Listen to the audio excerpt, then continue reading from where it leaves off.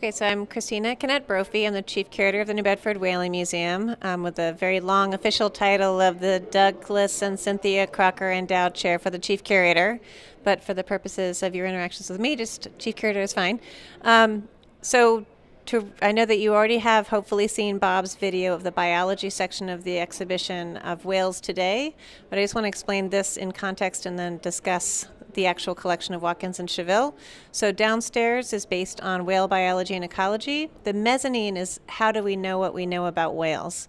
And then the Turner Gallery goes into the human interaction with whales through whaling throughout time. But one of the most important elements of the mezzanine is the Watkins-Schevill collection, which is one of the most extraordinary gifts the museum has gotten in the last few years. Woods Hole Oceanographic Institution is one of our most important members in terms of whale biology and ocean health consultants. One of our board members is Michael Moore, who's a senior scientist there and a veterinarian of whales. He actually did the necropsies of several of the whales that we have hanging in the museum.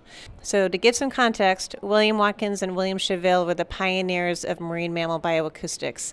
Bill Schevill was a curator at the Museum of Comparative Zoology at Harvard, and he also worked with Woods Hole Oceanographic Institution.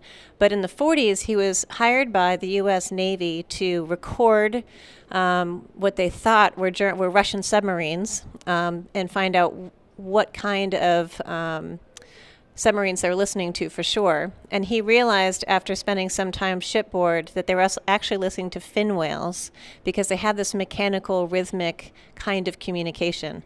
So that led to a huge connection with the Navy, which has actually become part of this larger project, which is another conversation for another day. He hired Bill Watkins, who had just come back from living in Africa for most of his life.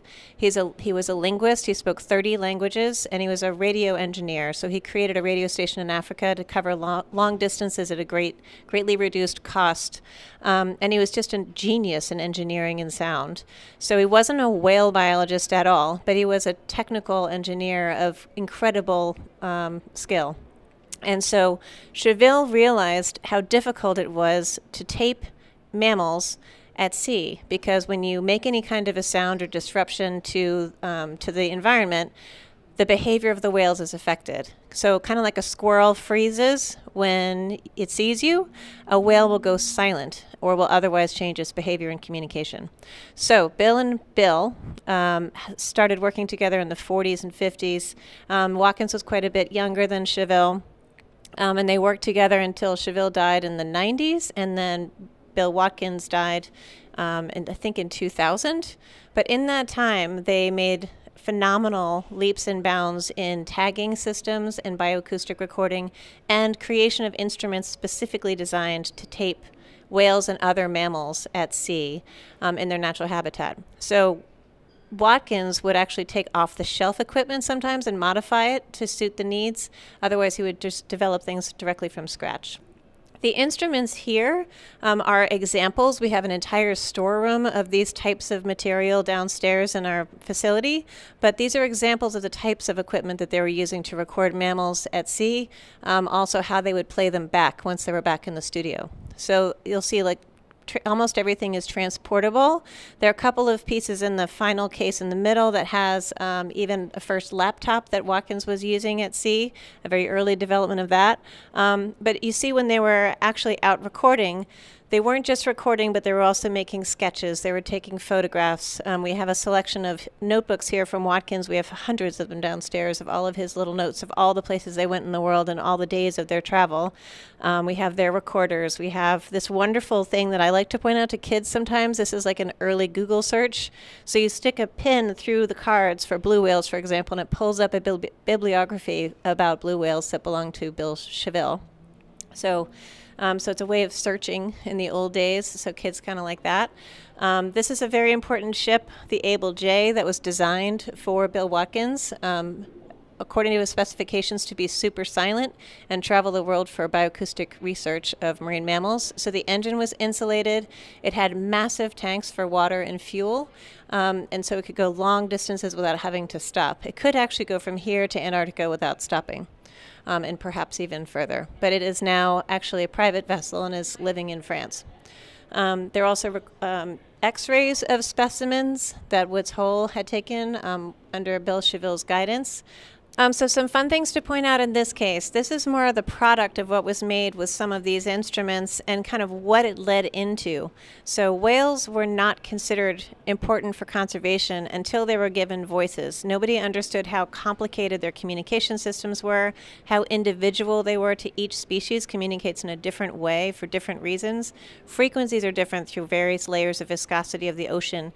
So if you're a toothed whale, you tend to communicate more in clicks, so that melon in the head helps with that communication system for echolocation and for communication, but it tends to be in shorter bursts and shorter distances.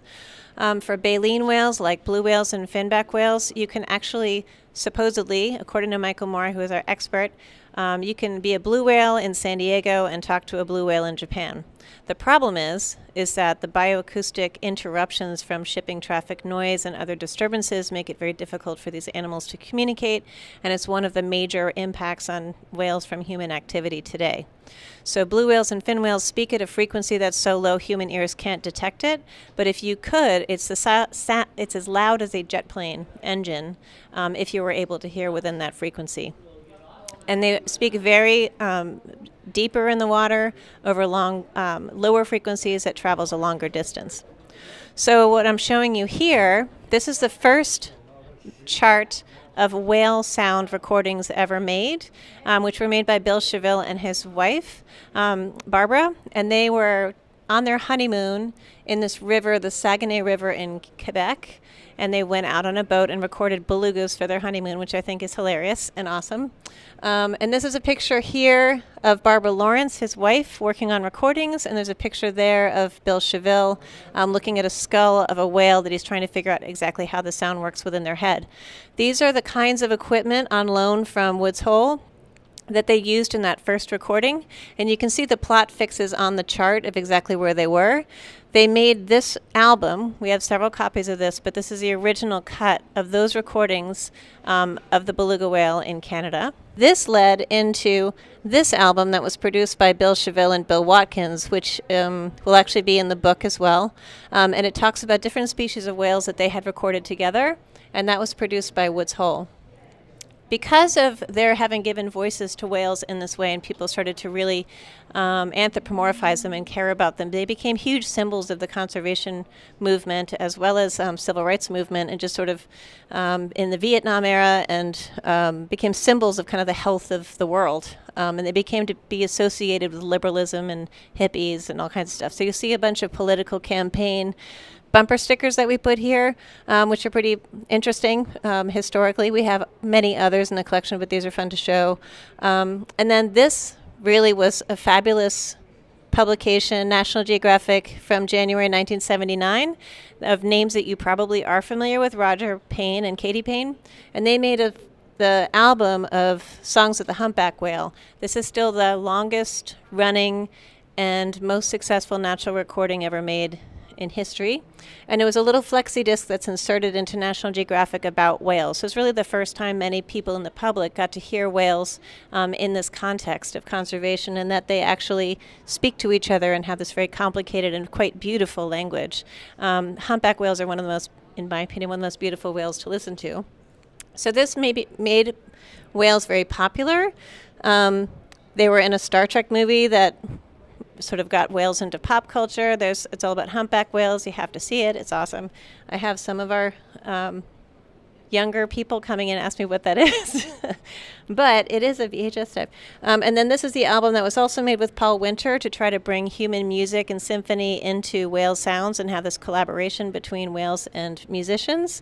And then also, and there's some other stuff similar to that, but this is kind of a neat thing. We don't have a real copy of it, but this is the album that went off with the Voyager into space, and whales are on that from this Roger and Katie Payne recording, and Carl Sagan, the famous writer and theorist, actually organized this project.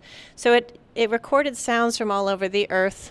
In case there was intelligent life found somewhere, they would listen to this album and hear what we sound like. There is an animal section, but the whales are actually included in the greeting section amongst humans, which is kind of a fascinating new take to that relationship of that animal.